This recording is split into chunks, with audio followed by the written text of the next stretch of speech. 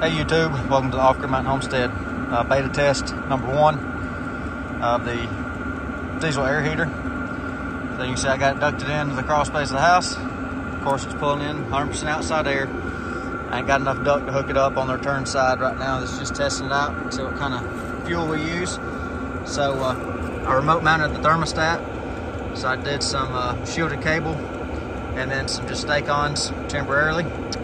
Test it out. So I got the controller inside on automatic instead of manual fueling, and then a fully charged lithium iron phosphate battery is pulling 2.76 amps at 13.5 volts, so very minuscule power draw. Just got the muffler up in the air with a piece of baling cord or aluminum wire for the moment. This is just a temporary rig for one night, so I got to build a doghouse and stuff for it, but this is just the setup, and I'm going to fill it up tonight. And I've got the heat pump turned off, so you know all electricity we're going to use to heat tonight is off of this battery right here, and see what it does. I got the controller routed down through the cupboard right here, and same shielded cable connects back here, so I got quick disconnect, so I can just take this controller off, reach, go in the back of the cabinet right there, and disconnect the quick disconnects to move this controller back to the heater if I want. But that's about 25 foot of shielded cable running this controller, and I got an automatic mode.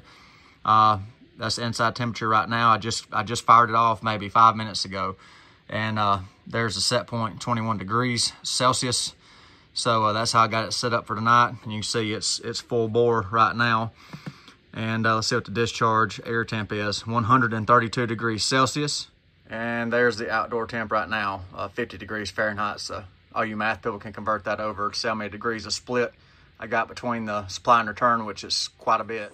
So scroll through all these settings. That's, like I said, that's pretty good split right there. There's the voltage and all that, and you can see the little indicator here is on automatic mode instead of manual. So, and it shows the level of heat. So she's ramped all the way up, which is good. Keep it from carboning up, sutting up, which is on street diesel right now, so no big deal. And then, temperature wise, you can set it up or down, whatever. And the floors are getting very warm. So I'm gonna get a quick little crawl space temperature right here. See how quick she goes up. I gotta fine tune tonight to not make too much of a positive pressure under the crawl space. So watch it climb for a second. I won't keep you too long, but let's see what. It ain't been on but about 10 minutes. So it's 50 degrees outside. Oh yeah, look, that crawl space is nice and toasty. So let's see how hot it gets. I'm gonna try to keep it, 85 or so on the crawl space, just like a radiant heat setup. So it's drying it out. The RH has dropped in the house too since I started. So we're 80, 83 underneath, 84. So I'm gonna keep an eye on that too.